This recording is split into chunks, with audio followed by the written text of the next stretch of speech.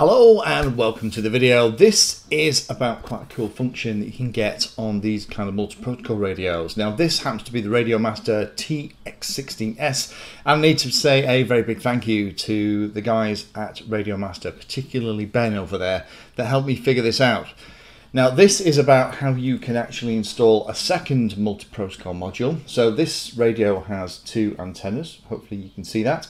The first one, the inbuilt one, is the one that you would bind to your model, and the second one you can slap this in the back and configure it so that you can bind to that second module using another radio.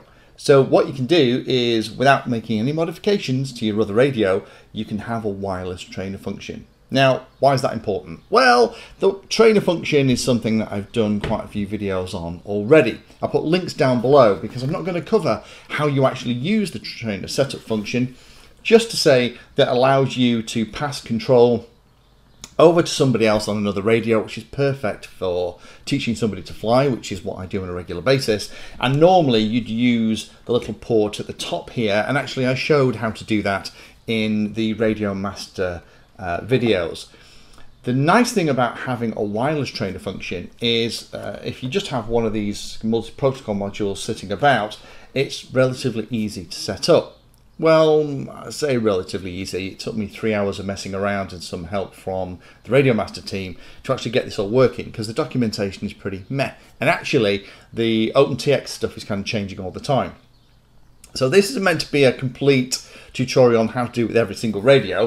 But what I'm going to do is show you how I've made this radio and this radio talk wirelessly so you can use the trainer function. I'll go through all the different versions and the 2 or 3 gotchas that are in the process so that you don't fall foul, and I'll talk about the changes. So if you're looking at this in a couple of months' time and you think it doesn't quite look like that, I'll explain why that's the case. Right, enough of the banging on, onto the desk. Let me show you how this cool stuff works.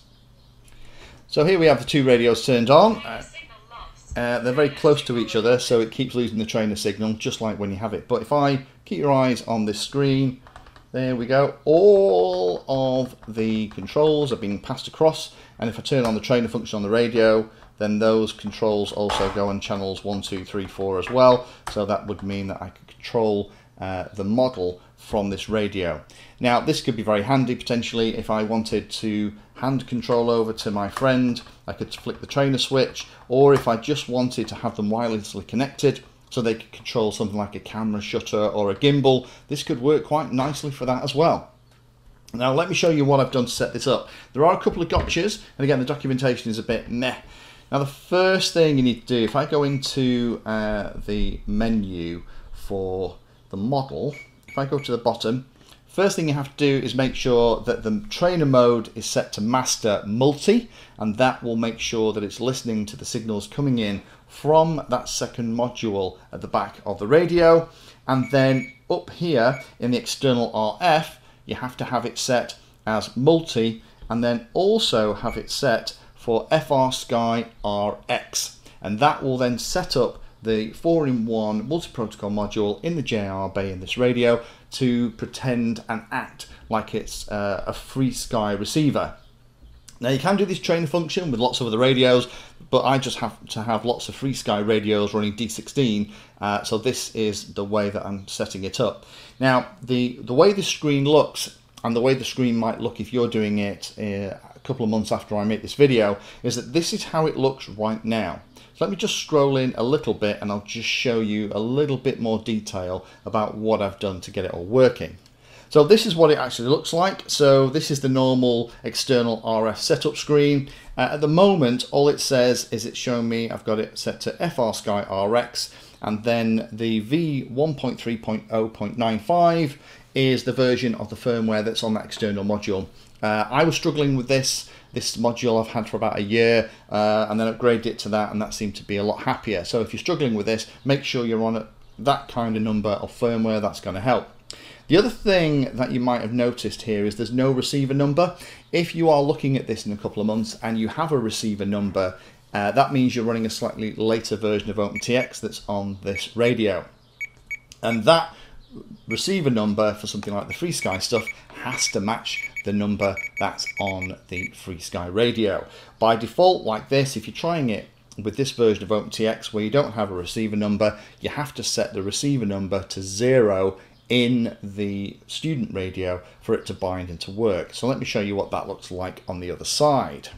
So with our friend the QX7, let me move them slightly further apart.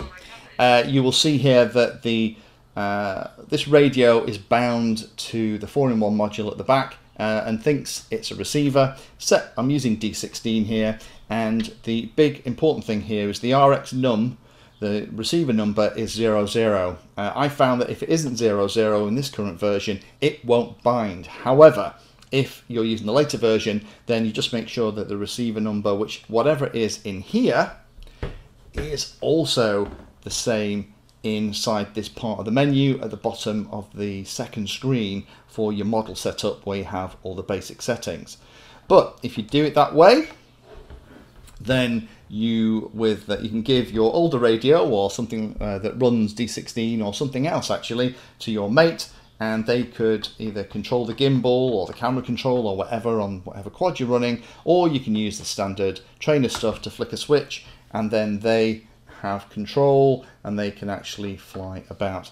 Hopefully that's helpful for those of you that have been looking at this. I think this is a fantastic feature. I really love the idea of a wireless trainer connection. I did show in the review of the Radio Master stuff how you just plug the cable in the top. Again, links below to all the trainer stuff. I love the idea of this though, because what I can do is set a model up on this radio as the kind of master radio, and then once that's all set, I can then at the field, if somebody wants to fly the model, they can just bind their radio to this. I can use this process to then give them control, and if they start to get into trouble, I can just check control back, and all without anything connected between the two radios. So again, big thank you to Ben and the team at Radio Master who helped me figure this out.